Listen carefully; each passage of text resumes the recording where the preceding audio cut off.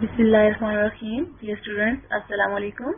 This is Dr.Amana Khatoon, your course instructor for the course Plant Ecology with the course code BOT-331. Today, the topic of this lecture is Physiology and Ecology of Nitrogen. First of all, the outline of the lecture. The lecture includes a few points that are role of nitrogen in plants, then various forms of nitrogen in environment, and at the end we'll discuss about the nitrogen cycle in nature. First of all, a brief introduction about nitrogen. Nitrogen is a colorless, odorless element. It's present in the soil under our feet, in the water we drink, and in the air we breathe. In fact, nitrogen is the most abundant element in Earth's atmosphere. Approximately 78% of the atmosphere is nitrogen. Now students, if we consider the whole globe, and as this sphere, we can see here that about 78% of the atmosphere is nitrogen, while the rest of the 22% include oxygen, carbon dioxide, and various other gases. So nitrogen is present as the most abundant element, that is the 78%. Now, role of nitrogen in plants. Nitrogen has very important role both structurally and functionally in the plants. Here I have written a few points to discuss the importance of nitrogen in plants. First of all, for example, leaves. In leaves, nitrogen is a very important part of the chlorophyll. We know that nitrogen makes a part of the chlorophyll in plants. Chlorophyll is the green part of the leaf and stem, and light energy is taken up by the chlorophyll and used to make sugars for the plant. Then we'll discuss the role of nitrogen in the roots. Nitrogen is found in proteins and enzymes in the roots. They help the nutrients and water to be taken up to the plants. In plant tissue, in the plant growth and development, nitrogen is an important part of the compound which regulates plant growth and development. Nitrogen is also an important part of the plant structure. And in the grains, a protein is the substance which makes us all living matter, and protein is stored in the grains, fruits and seed of the plant, and these grains and fruits, they are mostly composed of the proteins, of course, where the nitrogen is the main part, main structural component of the proteins. Plant available nitrogen. Now students, here we have to focus on this point that although nitrogen is present abundantly in the atmosphere, that we have previously discussed, that about 78% of nitrogen and 78% of the environment is nitrogen. However, that all the nitrogen is not available to the plants, and very few forms of the nitrogen are available to the plants, means the plants can use, can intake, can absorb those forms, and those forms are inorganic. There are three forms, that are the nitrites and nitrates, and the third one is ammonium. So these are the only forms of the nitrogen that can be taken up by the plants, and they can be used by the plants, and all the other nitrogen that is present in the environment, that is in the form of the molecules, however, that is not available to plants. Nitrogen cycle.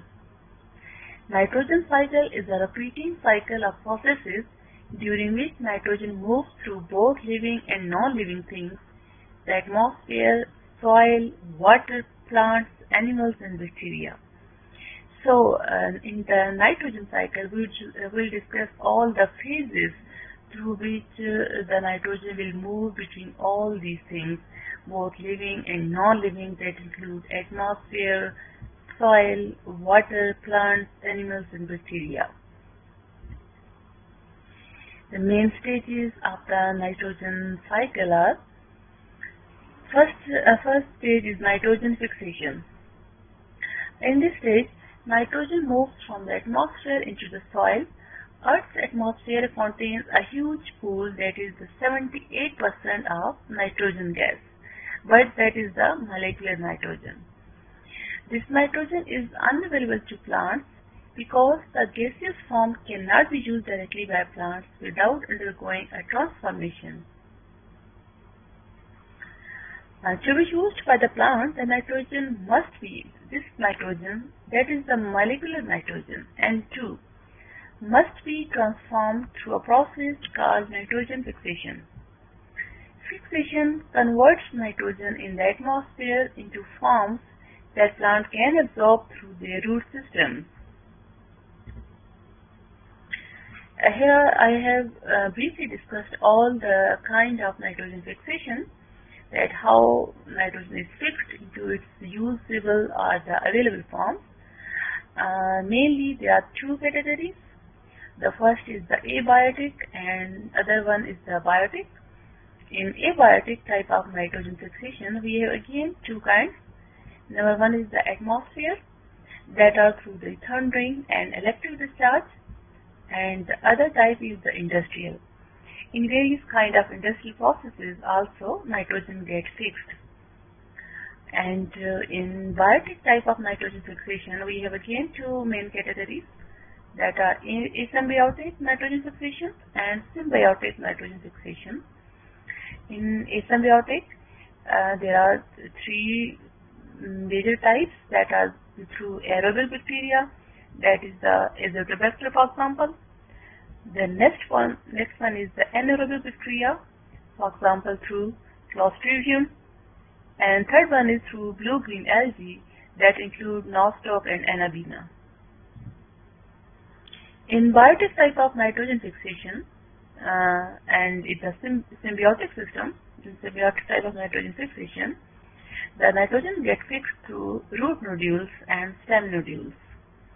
In root nodules, mostly the important bacteria which are involved in the root nodulation are Rhizobium and Bradyrhizobium, while in stem nodules, Rhizobium are involved in the stem nodule formation, and nitrogen is fixed in particular structures, that are the nodules.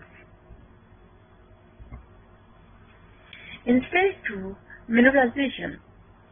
These are the stages of nitrogen cycle. So you must remember that now we are discussing about stage 2. This stage takes place in the soil. Nitrogen moves from organic material such as manure or plant material to an inorganic form of nitrogen that plants can use. Eventually the plant's nutrients are used up and the plant dies and decomposes.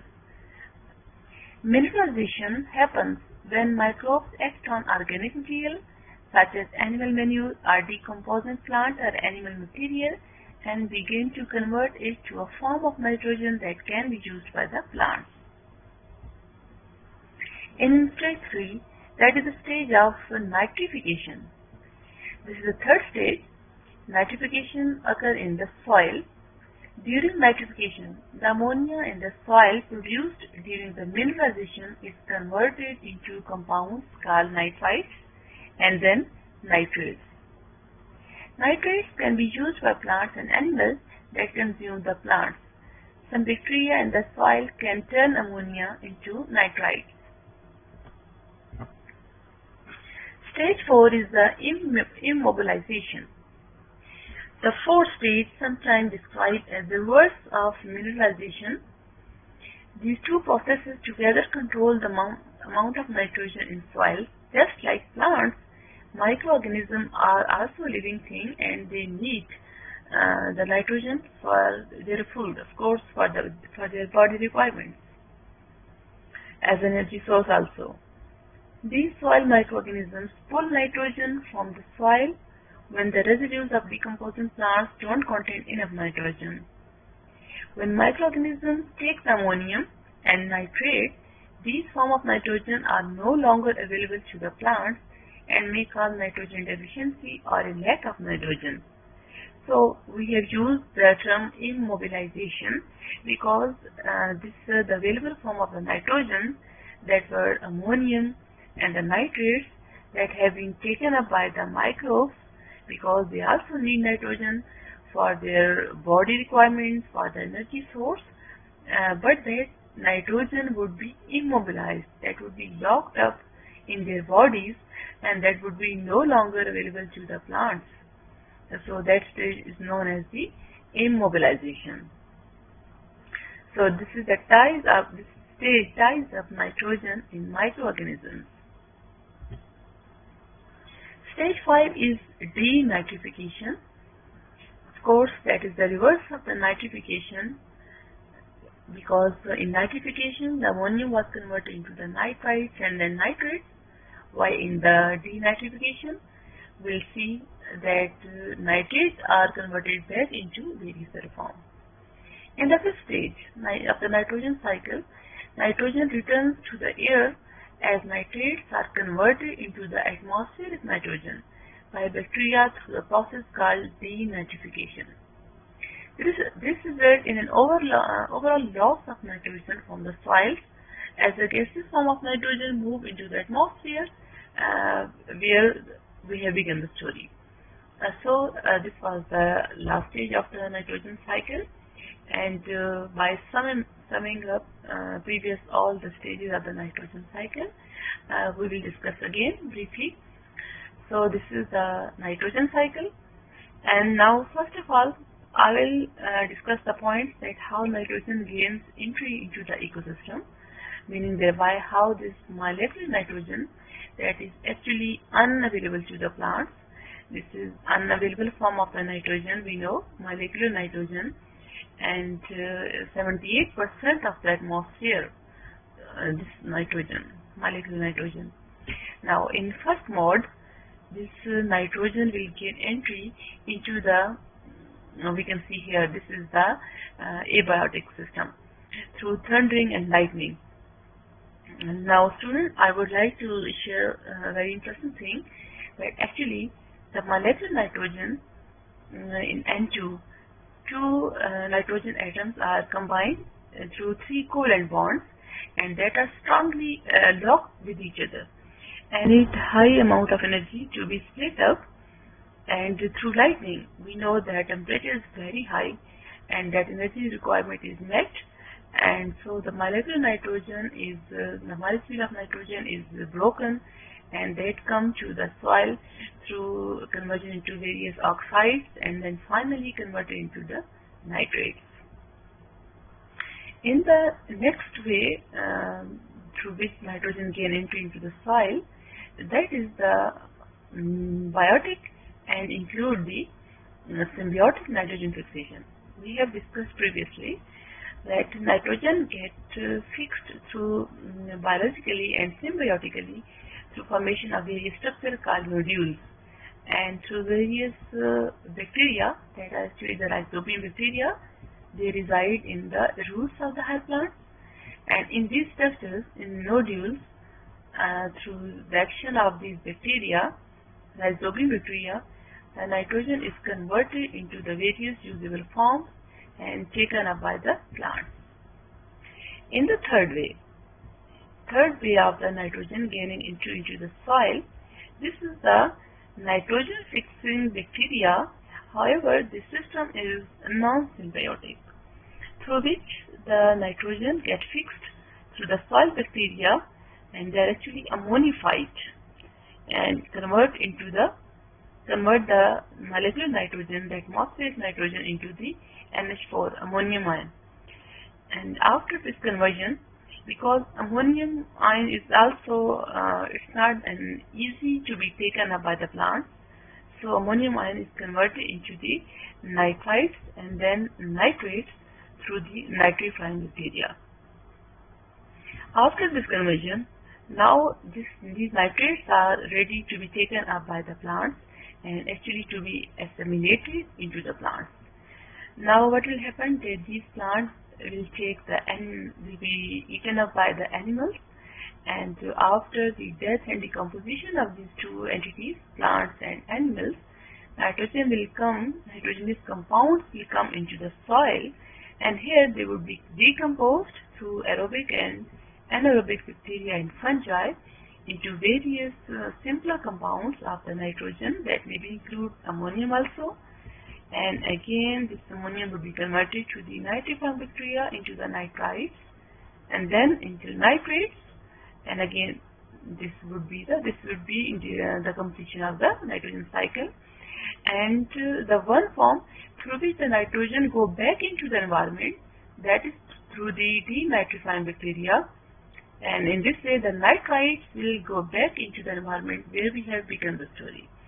So in the denitrification through the denitrifying bacteria, the nitrates will be converted into the molecular nitrogen.